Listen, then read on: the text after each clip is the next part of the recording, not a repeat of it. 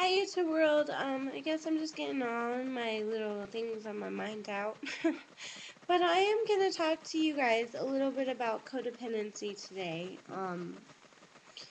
I am still trying to figure out exactly what it is. I am codependent. Basically, from what I understand, it is where you try to make the other person happy. It's a two-way relationship where one person is the giver and the other person is, I guess, the perpetrator or yeah, I wouldn't say perpetrator, that's a little bit of a harsh word, but it's basically where the other person is,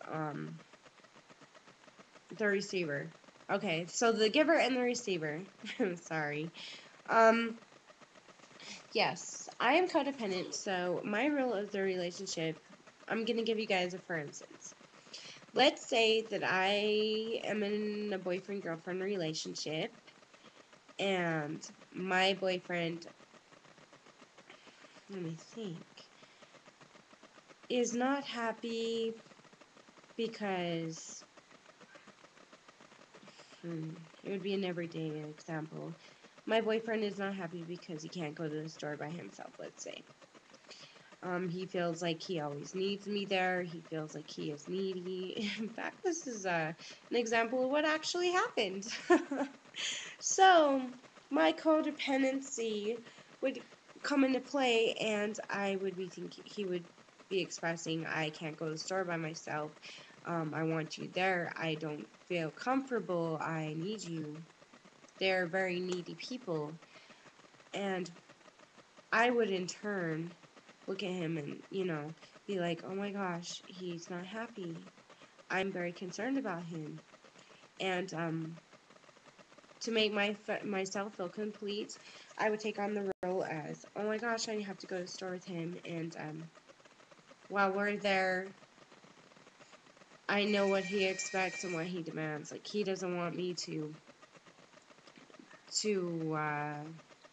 spend too much money, let's say. So I would in turn be so worried about not spending any money, and I would have anxiety about that because I would want to make him happy. Sorry, that's the phone. Because I would want to be making him happy no matter what, and he knows this, and so we get into this relationship over time. It grows bigger and bigger. That he knows that I will try to make him happy in any way that he can. So anything that he demands, basically, I will be trying to fulfill. Because I don't feel complete unless he feels good about himself or unless he feels safe. When in actuality, I'm like, oh my gosh, brain fart, woo! When in actuality, I am sacrificing my happiness for him. So that's basically what I found. And in order to get out of this kind of relationship, you got to become the perpetrator, or not the perpetrator. Goodness gracious, you've got to become the persecutor.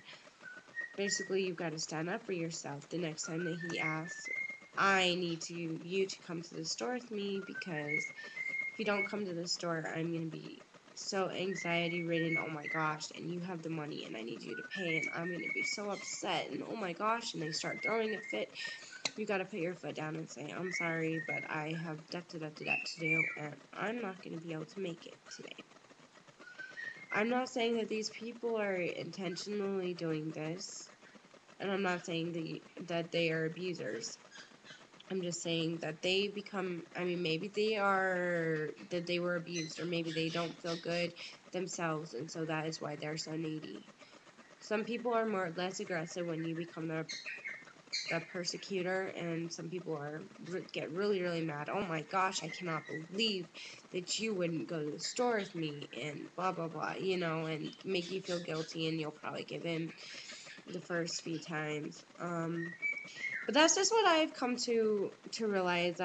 That's just my little spiel on codependency. I don't know if it makes any sense. If you guys have questions, feel free to ask me. Sorry, I'm talking really fast.